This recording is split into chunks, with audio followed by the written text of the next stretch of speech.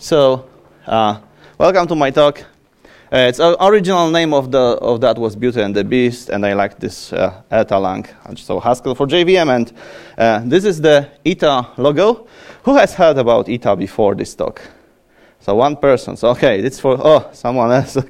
Okay, but so there will be like explanation what for, what is that, and everything. It's for you. My name is Jarek Ratajski. Basically, I'm just an architect at Ingenious GmbH. It's a small company. We do stuff for banks and other bigger customers. And what is an architect? It's just, you know, architects from Ivory Tower? You know? So if you fall down, you are an architect, basically. Okay, but this is like that. So, like, what was the problem? What's behind this talk? Why I'm even here? So the fact is that I meet, and there are a lot of developers that actually do love Haskell. This is a very nice, decent language. I will be showing you that too. Anyone loves Haskell here? Raise your hands. So a couple of you, okay. For others, I will try to convince you for a little bit, even though it's not basically about Haskell.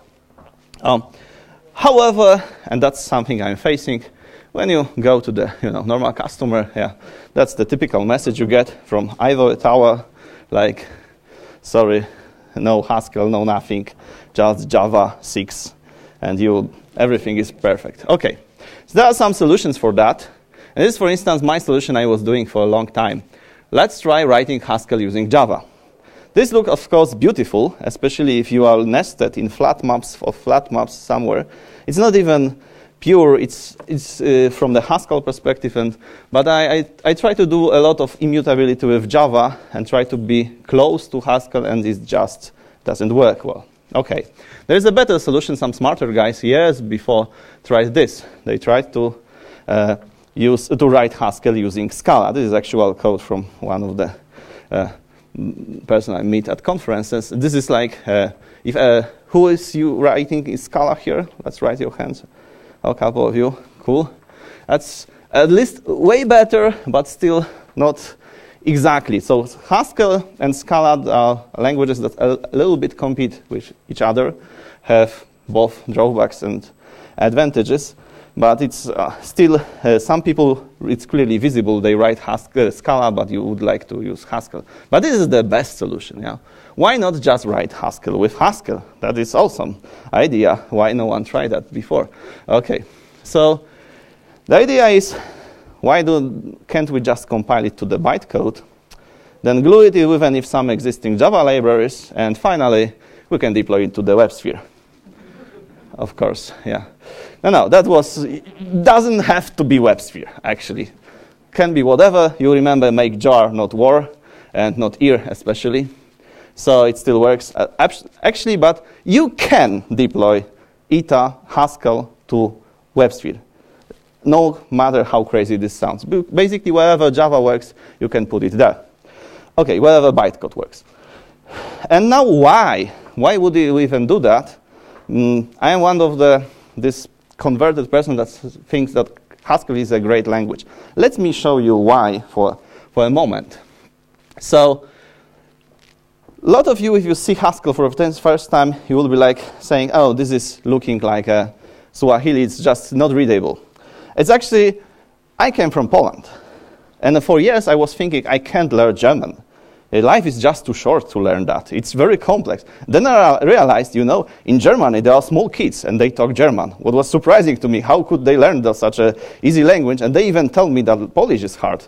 And, this is exactly the problem. If you are coming from Java perspective, this might be hard for you. But if you come from Haskell, it's exactly opposite. The Java looks crazy. Can you imagine that? It's complex. And actually, syntax of Haskell is quite elegant and not that complicated.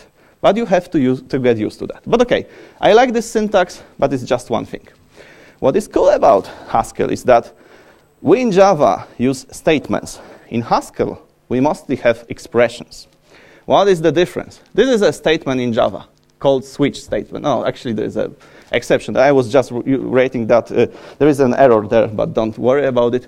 But there is a real error there.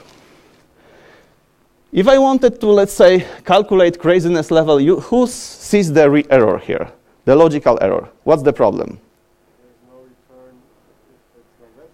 Yeah, it's if the server is not WebSphere, you have no return. Actually, okay, I never thought anyone would try that, application server that is not WebSphere, but actually there are such people, they use Red Hat, JBoss, whatever.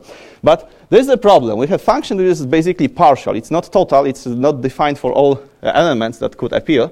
And Java won't help us with that. Java would happily compile that and just go. What can help us, if our colleagues are very careful doing reviews, they will find the problem sometimes. Okay, but the point is, no one protested. Actually, Java can help you. But, oh, what's happening?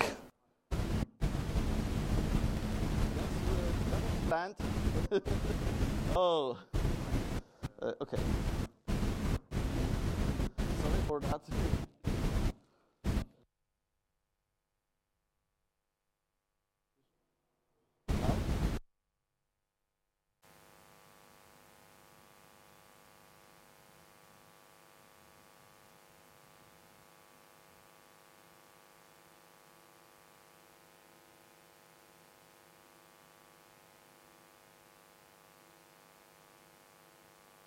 Today? Oh, hopefully.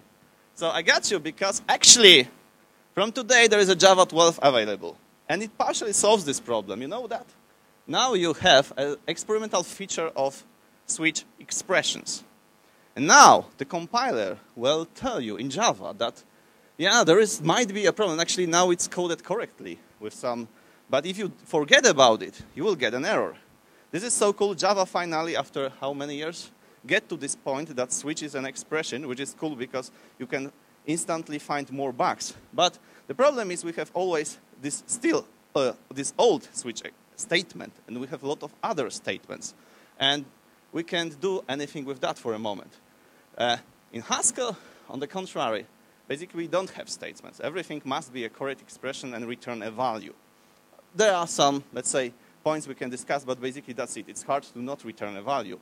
So if you don't do it correctly, you will have, for instance, in that code, a warning which actually by default everyone makes a compilation error, that the pattern is not exhaustive and that we have to put some other some other pattern here. Okay, that's one of the things, but this is just one of many. Polymorphism.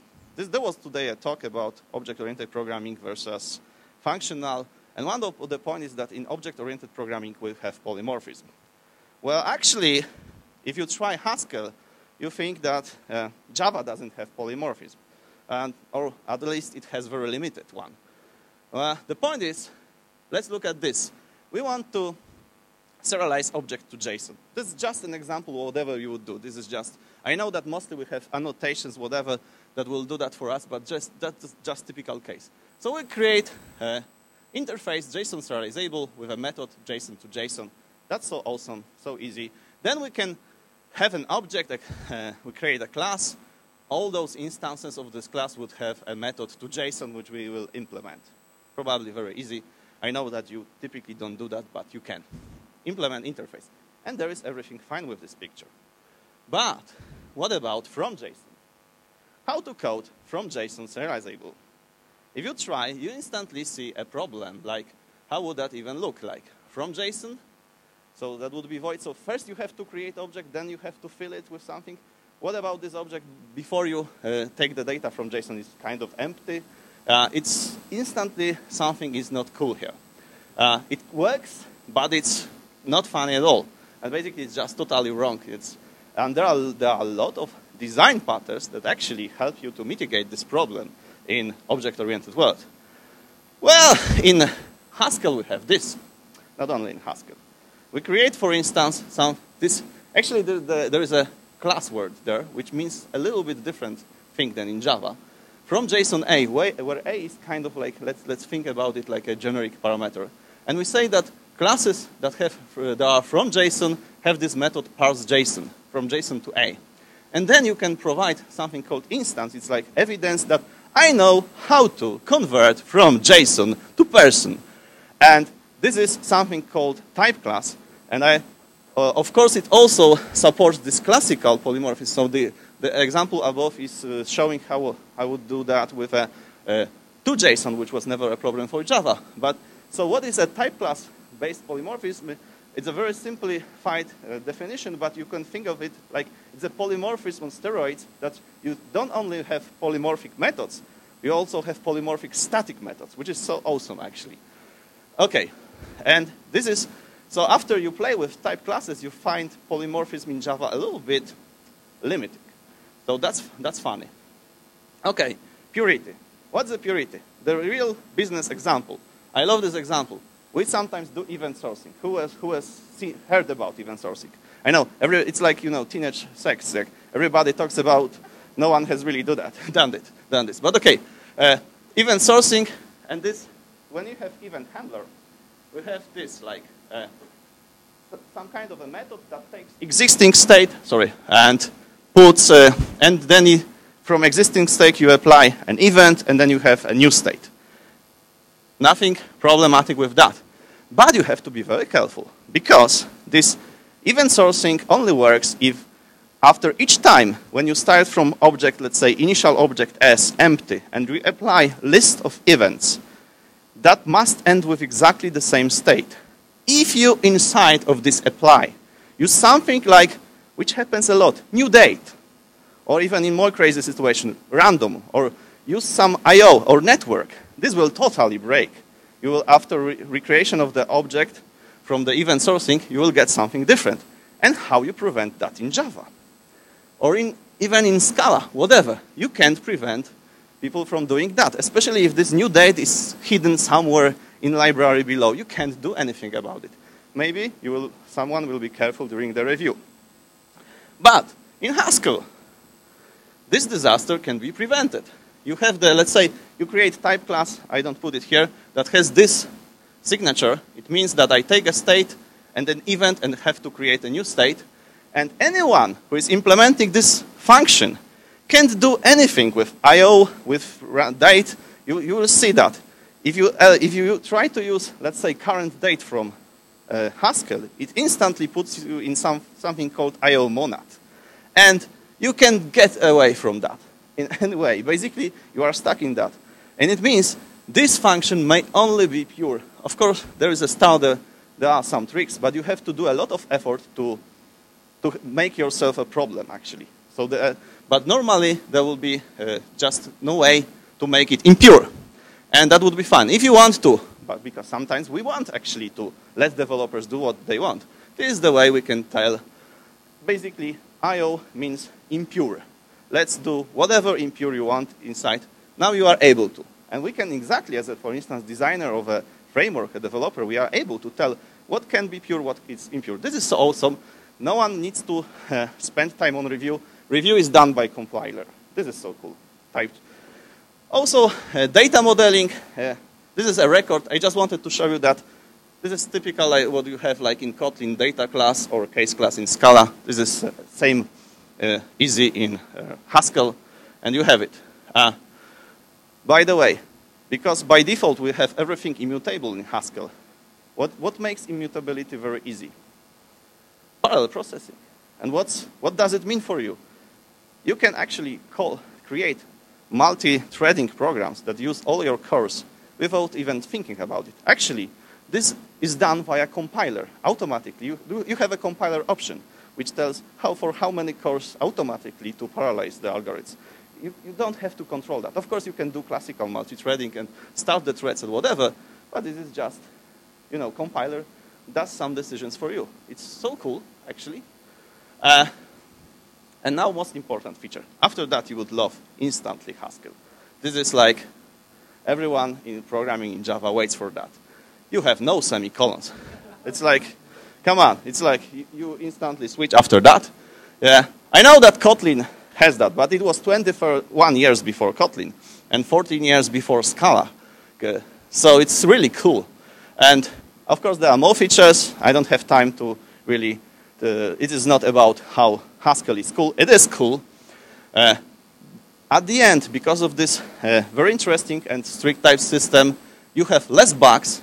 What's funny, you don't have to write so many tests because a lot of the things that you would test in Java, here you don't have to provide any test because you can actually encode this test with type system. So, and even though it's even more because testing functional code It's easy. You have a function, input and output. What can be problematic in testing that? So not only you have to provide less tests, but even writing those tests, it's easier. This is so cool.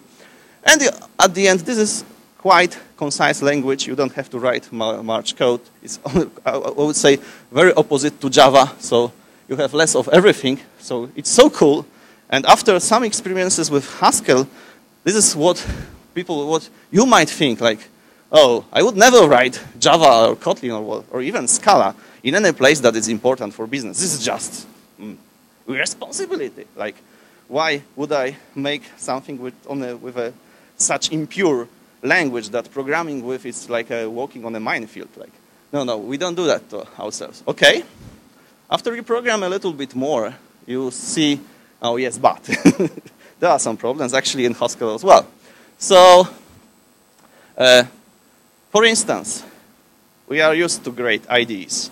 In Haskell, people nowadays still use Emacs, which is cool, but not cool for everybody. And there is a plugin for IntelliJ, but it's nothing close to what you have for Scala, Kotlin, or Java. However, this is not as big problem, because actually the language is so small and so readable, actually, that you don't need so much help from IDE. I can tell you, this is surprising for me, but initially you will be a little bit disappointed. The second is other tools, like we have build tools, we have tools for checking quality, all that stuff. It is for Haskell, but it's nowhere close to what you have in Java. You have problem with, let's say, profiling a code. I don't even know how would be that to do that on a real production system. Surely harder than with Java. Okay, and but the biggest problem is in libraries. When I have to do something with Java, I need some functionality. I am Googling for library, and I find 40 of them. And instantly I find that, let's say, 4 of them are quite popular, well documented, and good quality, and that's my choice typically. I had the same, let's say, examples with Haskell. Well, I was finding 4 libraries instead of 40, and 5 of them in a really bad quality. Sometimes, really, it depends what you are doing. If you are doing something popular, it's easy. If you are doing something, let's say, interesting, that might be a disappointment. And this is the real problem. And even more, we are not used to have, let's say, dependency how in Java. We take a library from here, we take a library from there. Mostly there are no conflicts. In Haskell, we do have a conflict. Like this library would only work with version 2 of this, and not version 3, but other would only work with 3, and you have a problem. And there are even special tools to deal with that problems, but they are not perfect. Okay, and last but not least, it's like kind of like with Java, this language evolved. And it evolved in a way that we now have a lot of compiler extensions in Haskell. It means that compiler extensions that for each of the source file I can decide which features I'm using and which not. Or sometimes it means that in one source code I have 10 files and 10 of them can have different compiler options. So that I even copy-paste the code from one file to another and it won't compile anymore. And sometimes it's a really tough decision what to do. And those compiler options come because the language was initially a little bit different, that they were changing by adding the features. At the end, it's a little bit of mess, sometimes. But the biggest problem is that I started with that. This is just totally different way of thinking. If you are thinking in Java, you start with Haskell, then basically you have to unlearn Java a little bit. And this is really mind-melting problem. If you do that with Haskell, probably you have to do the same. You have to unlearn the Haskell to understand Java. But you don't have this problem. And this is something this is not a problem of Haskell. This is a problem of different paradigm, but it's something we can't ignore. This is.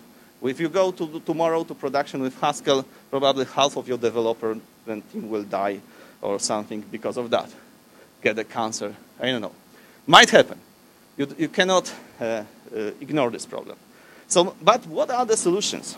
So actually, business likes to do small steps. Maybe we can try Haskell, but do not commit ourselves too much to that, so that we have a little bit of rescue in case we need it.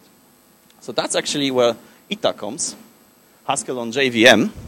And yeah, this is the open source project, but designed by TypeLead, led by TypeLead. This is a company created for basically startup for that.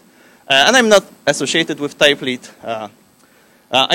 This is a disclaimer, you have to judge for yourself and check on your own. I don't want to make any harm to TypeLead whenever I criticize the solutions, whatever. I think they're doing a cool job, but I'm not associated, and I might be wrong. I'm not even very decent Haskell developer. I'm very pathetic one. So my opinion might not be perfect. If you want to do something productive with that, you have to check on your own. On the other hand, the company puts even my videos on the front page, so maybe they are not really, let's say, offended by what I am saying. Okay, and important, this product is not yet fully finished. It's close, but it's not yet there, let's say, production ready officially. Okay, but very quickly, this is what you see there above. This is the beauty of the Haskell. For instance, how is a quicksort implemented? And this is standard Haskell code that you have on the first lessons. So quicksort is we take one element that we put in the middle. All the elements on the left are those that are smaller. All elements on the right are those that are bigger. We have this special syntax there above. Okay, oh, doesn't work.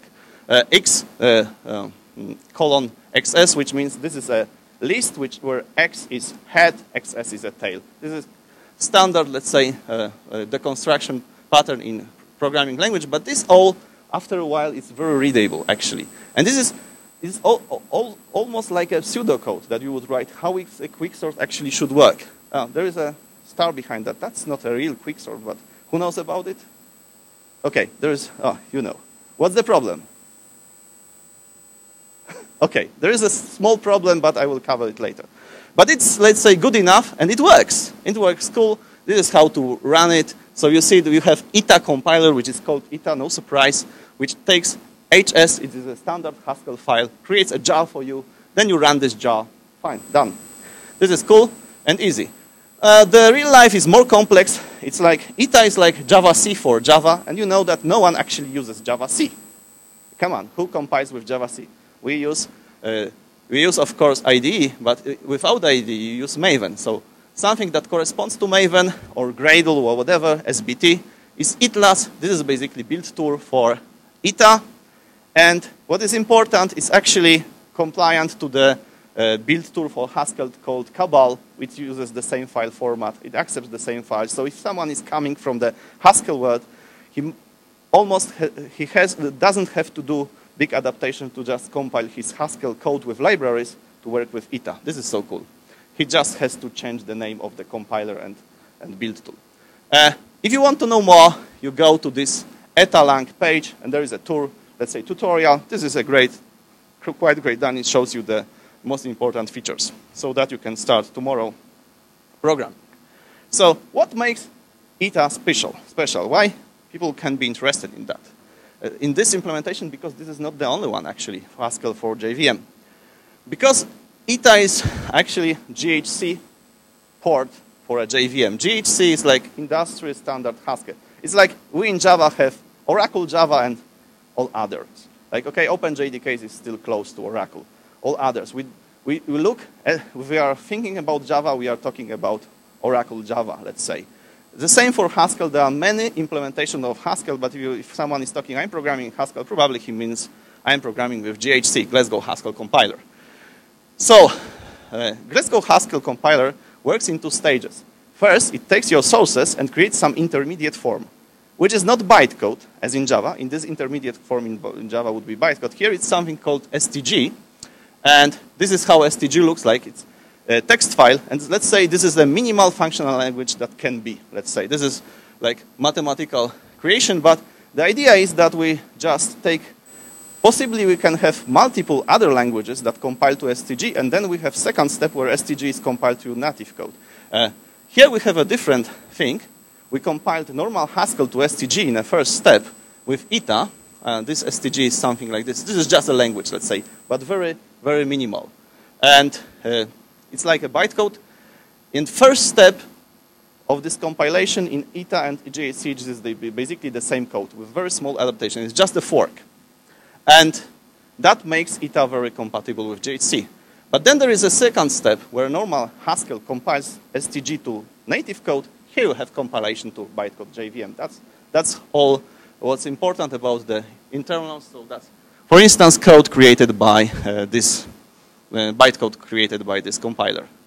Okay, so important part is that Haskell from initially was always supporting the C imports. Inside of the Haskell code, you could refer to C libraries exactly as in Java you could refer to native libraries.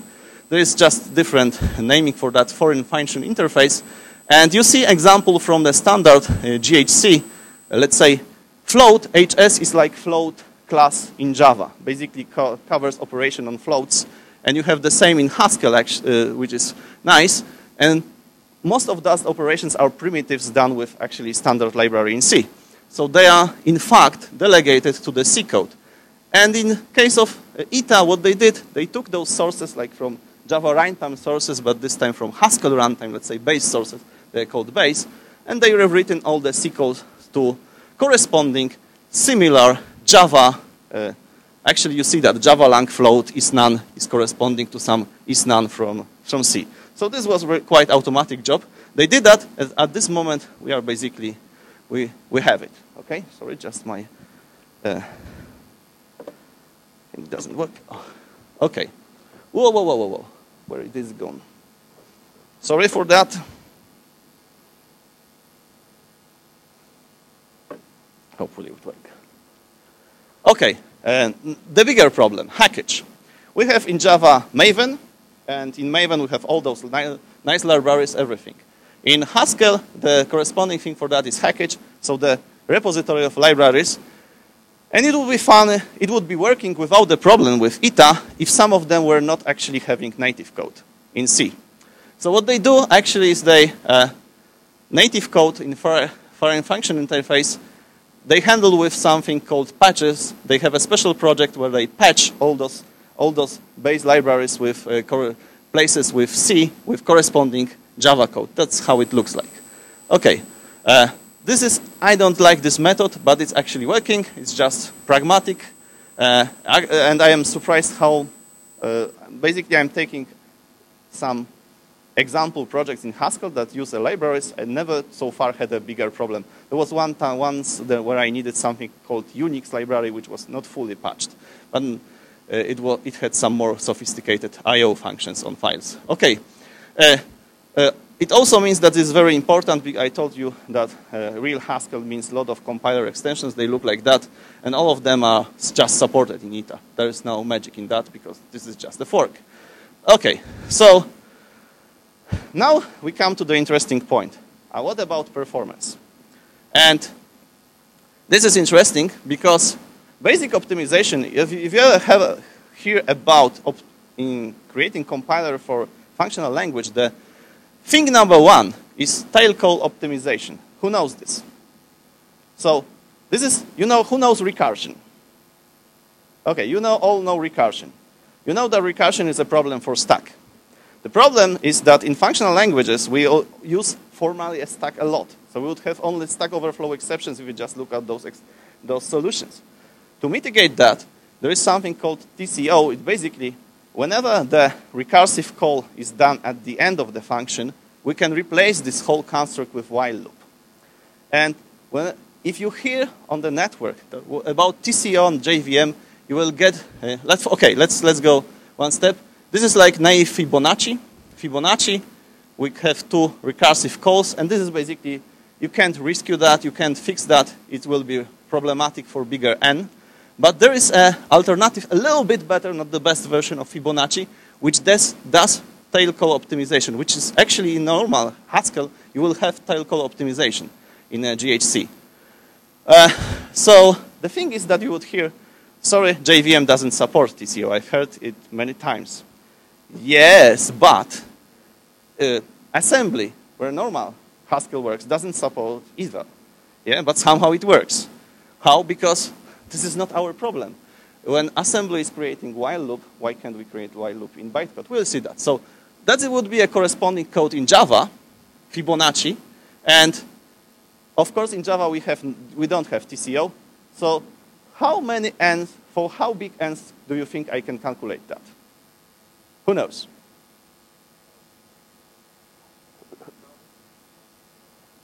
Actually, it depends, but bigger. Actually, it is on the standard JVM 8, let's say, whatever, if you run it, you will get to 10,000 more or less, but it depends on the stack size, which you can make bigger.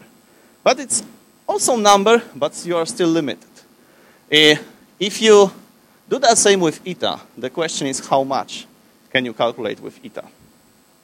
Who knows? The number. No numbers? Yeah? Okay, actually, no, because the memory is limited.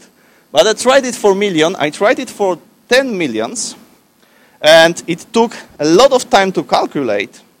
But finally, it finished. I will just show you the end of this. I have this console. And you know, this is 10 million. So it took like 2 hours probably. I don't know, maybe shorter. I was doing other stuff. But basically, it finished. And it didn't complain. So you see it's working, and this is no surprise because if you go to the bytecode generated, you can do that always, and you will see this. This is a while loop there instead of the normal code. It is just this whole, the compiler is smart enough to do a while loop for you. This is nothing special for functional languages, and JVM doesn't support that. Come on, JVM supports while loop. So we are done. Okay. By the way, this code above, I tried it 2 years ago, it didn't work. That was really a disappointment. I raised an issue on a GitHub and told, oh, I wanted to present eta, but it didn't work. And there was a bug in there, and funny thing now, the main developer of eta somehow forced me to fix this bug on my own. The problem in that is 2 years ago I wasn't really great. That was it a year ago? I don't know. I wasn't really good Haskell developer at that time. I could do some small puzzles like, you know, Wix or whatever, but monads and everything was complicated for me.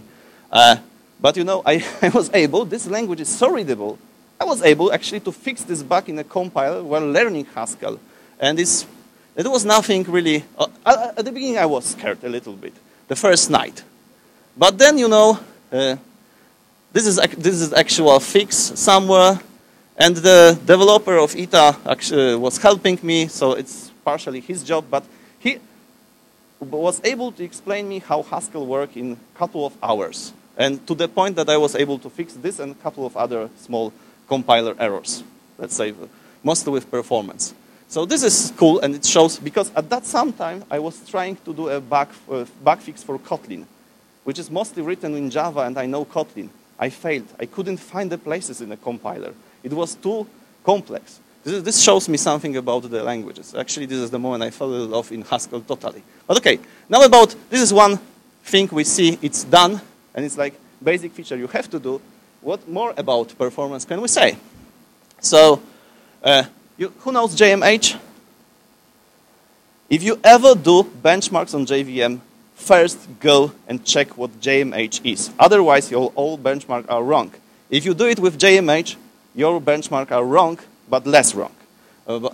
This is really important. Okay, so what I try to do is compare a couple of, let's say, quicksort implementations. And this is not a professional benchmark. Check it on your own. I didn't have much time to do professional benchmark. It is wrong, but it's not totally wrong, I hope. So let's say naive quicksort shown as above. And the same thing with Java, with Wave library, which is basically trying to present you immutable lists. Who is using Wave in Java? Oh, come on. Oh, come on. This is library number 1 if you are doing professional Java for a business code. Never, ever use Java util. I tell you, for collections, because mutable collections are the source of a lot of problems. If you switch to Wave, you will never want to switch back. This is one step you can do for Java to make your life easier, actually. So this is with Wave. And it's both codes, you see Java is a little bit longer, but both parts are doing the same. And this is a real quicksort in Haskell, because real quicksort is making the changes in place. So the quicksort before wasn't guaranteeing that we change the array in place. Here is the real quicksort, which you see is not as nice as before, but still interesting, let's say. And we'll compare it, let's say, with a real quicksort. Actually, behind list sort in Java is not a quicksort, but some form of merge sort, but let's compare it with that. Benchmark that tries to be, let's say, honest, always have sources, so sources are there. You can check where are the errors. But now the results, this is more or less what I got. This is not professional, so those are really only showing more or less. But you see that eta, for instance, for naive quicksort, is, let's say, well, more than twice as slow. Okay, this is bad. But for a real quicksort, let's say, it's better than, let's say, more or less 60% of the speed. For business solutions, and when I'm thinking about using Haskell, it's mostly for business code. This is not a big deal. This is something you can sacrifice this performance if you know that your code will never break. Okay, I will break less. It is something you can do, you can think of. So already at this moment, if this was an average case, let's say 60%, we could think about. Basically, I would tell you that I'm thinking that language is not ready to replace something else if the performance is like 10% of something, because then you will really see that in productive code. This is something you probably shouldn't see, because your program is mostly slow on asking something from network or database, not of using some CPU, like here. Depends, but mostly. Okay, now comparison versus other Haskells, because I told you that there are other Haskell solutions out there. And this is something called standard 12 queens solution. I use this because it was used as one of the bugs on the list of ETA, because initially it was very bad performance, but these are more or less recent resolution. So if we use something called Frege, this is old Haskell for JVM, it appeared to be a little bit, okay, twice as slow as ETA. Maybe I did something wrong for Frege, I don't know. If there is someone here with Frege experience that can tell me what can I fix there, that would be interesting. But what it shows that ETA is right now at least comparable with Frege. It's actually now better. Previously, before one of the bug fixes, it was like 5 minutes here, really something crazy. But now it's just there. And we can compile it with a native Haskell, GHC, which compare it, and we will see that this is at 10 seconds. And by the way, this was measured with this CPU time tool, which took into consideration startup of JVM and everything, so it was very unfair for both Frege and ETA in comparison to GHC, but still, okay, let's say twice as slow, it's not as bad. It's still acceptable even if you compare with a native GHC, which is already very mature. A lot of the optimizations are there. It also shows that a lot of optimizations we also have on the JVM, which is the point. So there are other benchmarks, but more or less they show that this is already a quite valid solution. Now I have to really go quickly. How it looks if we want to mix Java with Haskell in one source? It's possible. For instance, this way we can import Java type like jcolor to our, let's say, class data actually in data type in Haskell. We can call this way we can import JVM function from any library. This can be our function to Haskell, like a method, etc. By the way, whenever you do that, you see that this Java there means this is a monad. Monad means, let's say in this context, impure. So whenever you call Java code, the assumption is this is impure code. So it means, for instance, inside of this pure method, like state application, you cannot by default use Java. Okay, there are ways to solve that. You can, let's say, promise the compiler that actually this Java function is pure, and then you can do all the nasty stuff there, but then it's your choice. But okay, let's go. We can also from Haskell export a function that will be used in Java. That's not a problem. There are 3 styles of interoperability I tried. One of them is really cool. It's called with servlet. Because what is a servlet? This is a function that takes request and returns response. That's so cool. So let's just delegate directly this function to Haskell. There is something, a wrapper, which basically does it for you. So you write all your server with Haskell, and then you put this wrapper, and only it calls your functions and delegates them. And then you put it as a var file to Tomcat, WebSphere, whatever you want. This is just, let's ignore as much of Java as we want, but some architects want us to put things on Tomcat or WebSphere. We are done. Other style is, let's say, We have classes in Java, but logic, let's say data types in Java, but the logic in Haskell. This is also something I tried.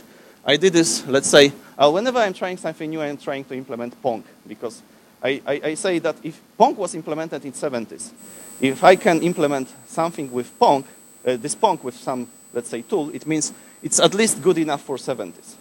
You know, I tried it once with JSF, and it didn't work. So I tell you that JSF is not ready for 70s. Okay. But nevertheless, this is, for instance, how the Java code look like, and this is how I used the, let's say, this is now logic written in Haskell operating on Java object. It wasn't nice. I had to do a lot of imports. Now there is a tool that makes it easier for you, but still it's a little bit nasty, but works. While doing that, I found something really interesting. This is like, there's always this discussion that Inuits, they have like 400 ways of describing a snow. You know that? And you can't talk to them about the snow because you are too limited in your language. Actually, the truth is probably, but we don't know those 400. They are never printed. The thing is, though, all of them are not really polite. If you spend your life in snow, you don't have a polite words for that. So, anyhow, this shows you something that there's the problem, impedance between languages, and some things you cannot see in one language if you think in one language. I had these two methods. Basically, there is one method above and very similar, like mirror of this method, but with some different variables below. And I put a comment, I remember that because that was my check if Java is ready for 70s, that those methods look very similar. I have to unify them into one. But I never found a time and a smart way to do that. While I was replacing that with Haskell code, instantly I realized, oh, this is the place for lenses. And I've heard about lenses before. I never found what the hell are lenses. That's not important here. It's like monad, other fancy word they use in Haskell. But you never know what's this. And you can't imagine that if you are thinking in Java. But after that, when I was doing that in Haskell, instantly I realized, oh, this is the place where I have to use that. You know what is now funny? This method would also work in Java. Although I haven't never found time to do that, but this way, now I can know how to write better this code in Java after lesson in Haskell. Yeah, well, this is interesting. However, I also found something that my Haskell looks still similar to Java. This is typical, that you start writing in Haskell after years of Java, and this is what actually you are doing. It's called Java, because it's really smelling still. And okay, and now the last way, which I really find cool, if you actually model your domain fully in Haskell, you model your logic in Haskell, and Java is only a controller for that. It's just a small thing that does this user interface or whatever. And this also works, basically we can have something like object reference, which behind hides any Haskell code. And maybe I will show you something I did with that. Just a moment.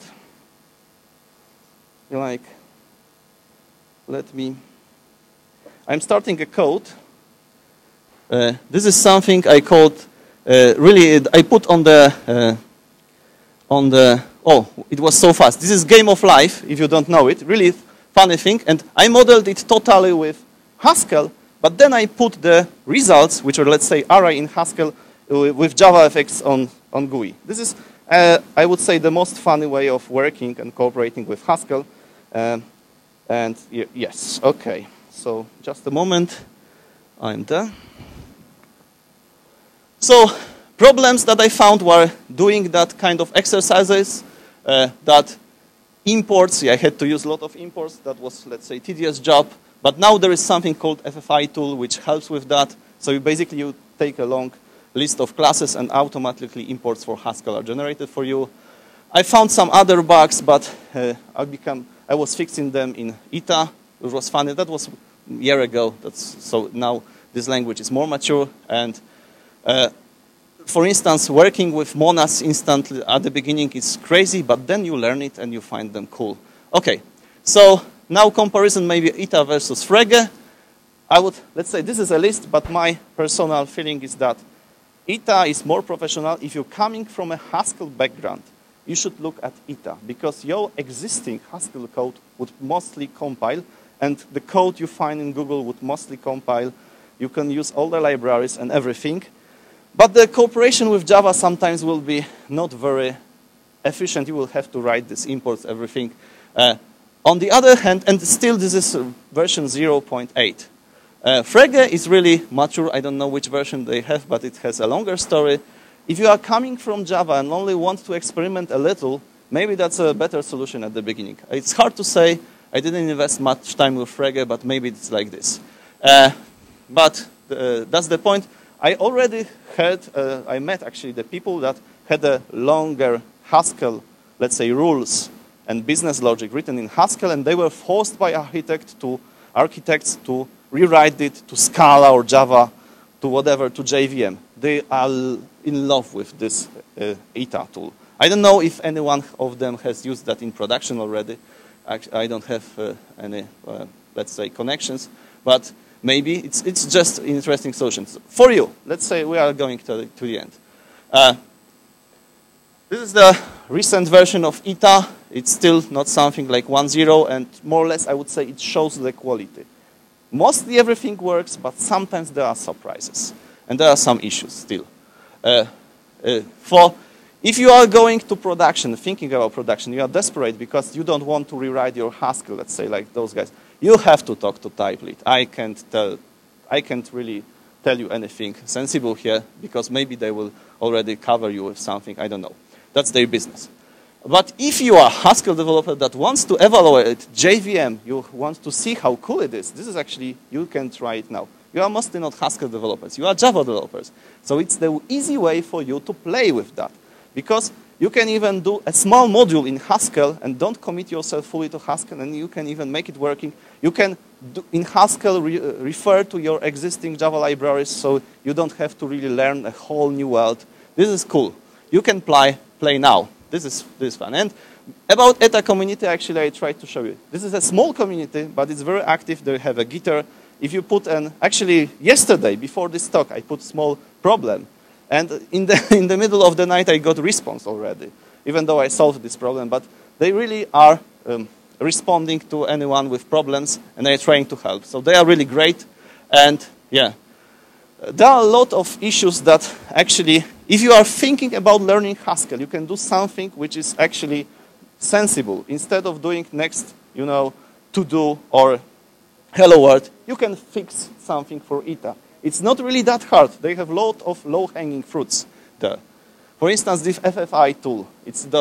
You don't even have to write everything in Haskell. You can do partially in Java or whatever you want, if it's JVM. So one message to you at the end. That was my lesson, and that's lesson that everybody is basically telling. If you learn some completely new way of thinking, like in this case, Haskell, you not only learn Haskell, but you improve your Java skill. Now I know how to improve some of my codes using the same way of thinking that I use in Haskell, even though it's a completely different world.